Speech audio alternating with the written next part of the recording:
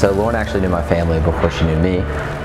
She went to South Carolina and ran cross country and track. He was on the South Carolina soccer team, and I was best friends with his brother's girlfriend, who was on the cross country team with me. So all three of us would hang out, and they ended up introducing us. My in was kind of asking her to go run, and she had offered, well, these are all the trails in Lexington, and I was just like, why don't you just show me which ones? It's a lot easier. And so that was kind of my in to hanging out with Lauren.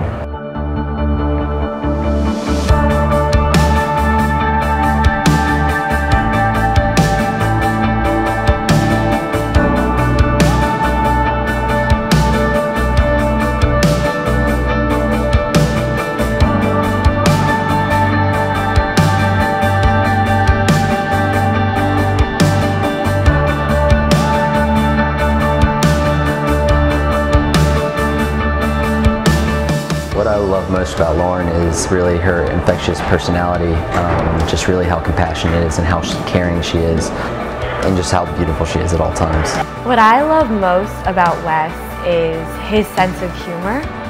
I have never met anyone who could make me laugh and make me laugh when I needed it most, and I think that has been incredible in how successful our relationship has been.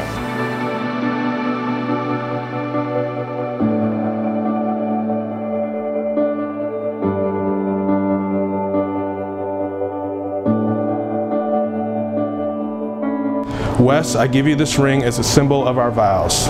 Wes, I give you this ring as a symbol of our vows. With all that I am and all that I have. For all that I am and all that I have. I will never give up on us. I will never give up on us. In the name of the Father, the Son, and the Holy Spirit, I choose you. In the name of the Father, Son, and Holy Spirit, I choose you.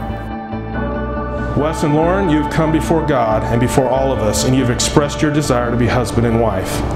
So with great confidence in both of you, and with a lot of joy as your friend, and by the authority given to me by God and the Commonwealth of Kentucky, I now pronounce you husband and wife.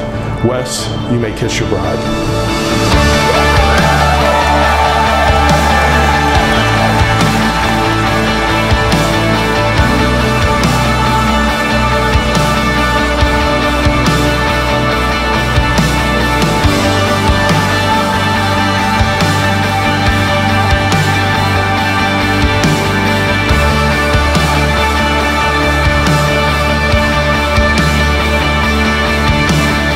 I'm older by 10 minutes, so Lauren's been part of my life for almost every second. Lauren has always been one of my biggest supporters at every turn, and today I am truly honored to be here celebrating her and Wes.